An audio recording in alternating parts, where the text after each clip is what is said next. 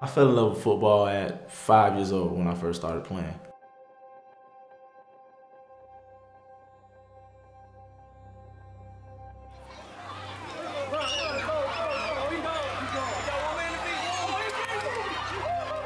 When I was young, I definitely had the dream of going to the NFL.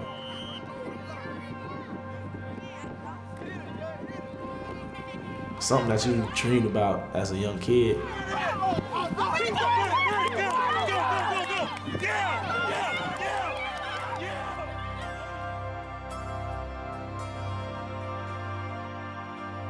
Growing up for me was fun. I got one sister, but I got 27 first cousins.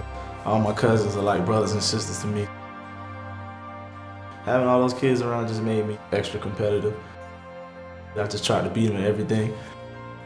It made me the man I am today. St. Thomas Aquinas is a big powerhouse when it comes to football. We pack the house every game. It's a special place.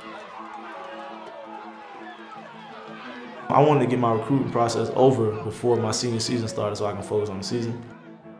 Miami was my dream school, but they were the last people to offer me. So I was like, okay, I'm just gonna get it over and I'm going to Ohio State. And then Miami finally offered me.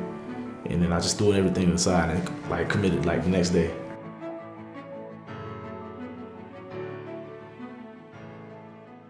My junior year, we were playing North Carolina, and I remember the play. I tried to turn up the field. I seen somebody coming and just going for my legs, and he hit me. And I fell, and I tried to get up, but I just knew something was wrong. And then I moved my left knee, and it was loose. And the doctor checked my knee. He was like, "You definitely tore your MCL. You might have tore your ACL." When I was walking off the field, I seen my mom crying. As soon as I see my mom cry, I had a panic attack. I went into the shower. I couldn't breathe. I was trying to breathe, but it was like a real shortage of breath. I never had that feeling before. That was the worst day of my life. I definitely thought it could be the end of my football career. That off season, I worked so hard. It was really important for me to show that I still had everything, because a lot of people were doubting it. I would say my work ethic is 11 out of 10. It's something that just been instilled in me my whole life from my dad. He always told me, if you want something, go work for it. I ran a 4.33 at the combine. At Pro Day, a lot of teams kept asking me, "Why are you running again?" It's like, I'm just curious, and I was just like, I'm just competitive. I just wanted to do everything, and I did everything at Pro Day again. At Pro Day, I ran a 4.25.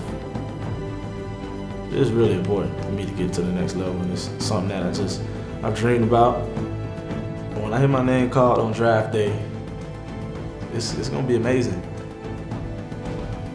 Putting on an NFL jersey is definitely gonna be great. It's something that you dreamed about as a young kid. I realize it's here and it's coming, and I just gotta go out there and just take it.